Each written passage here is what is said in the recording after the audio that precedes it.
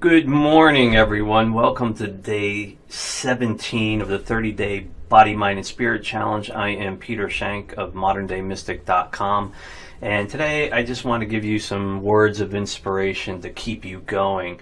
We are now past the halfway mark, and you have probably watched dozens of hours of our videos that we have put out, and you're doing it, you're making change. Even if you gravitate towards one, two, or three of us, and you start implementing the changes, the techniques, and the magic that we all bring to the table. Remember what I said in the very beginning.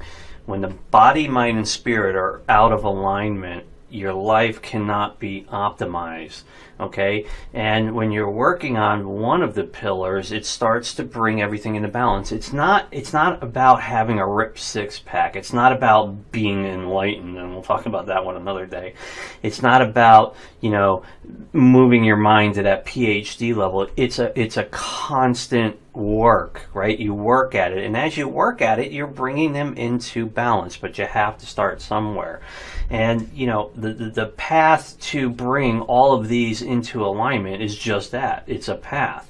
Okay, we all know people that have these amazing bodies. We know people that have these amazing minds, and we know these so-called enlightened people that have these amazing kindred spirits about them. Okay, but the other two might be lacking, or one more might be lacking.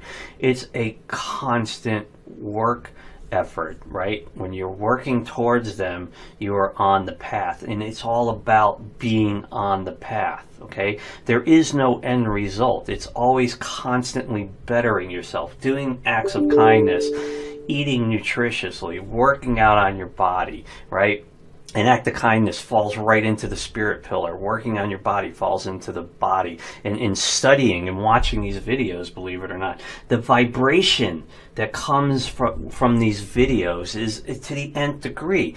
That is all vibrating.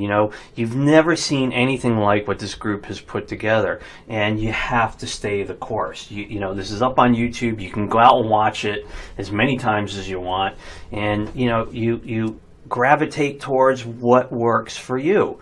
What works for one person might not work for the other. Remember, the fab diet in the new year that lasts 3 days, the gym equipment that you purchase that you now hang your scarves and hats on, and the gym membership that we all get and we don't do anything with.